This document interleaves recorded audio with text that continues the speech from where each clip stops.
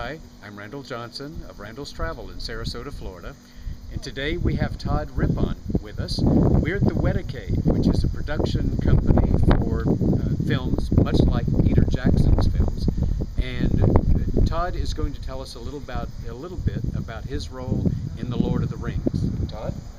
Hi everyone, I'm a tour guide slash actor, so I've been in a number of feature films here in New Zealand. I've been in 3 Peter Jackson films.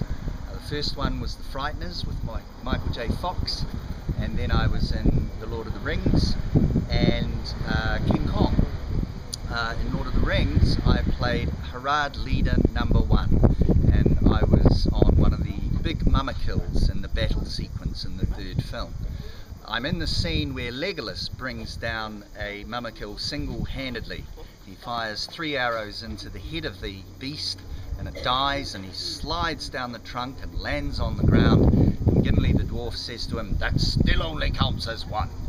Well, in amongst all that action there's a couple of very big close-ups of my character, and this is me in the film here, Harad leader number 1.